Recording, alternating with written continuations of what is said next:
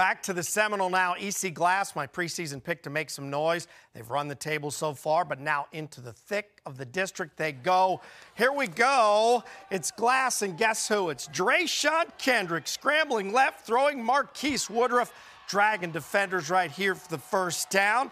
That's going to set up a run by Quatarius Foster, and we've got a big-time lead for Glass. LCA going to try to get back in this thing. Josh Nelson throwing the screen to Cade Wyckoff. Decent gain right here, picking his way behind blockers.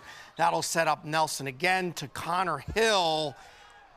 He can't quite secure the catch in the end zone. LCA settled for a field goal. Glass is victorious 47-28.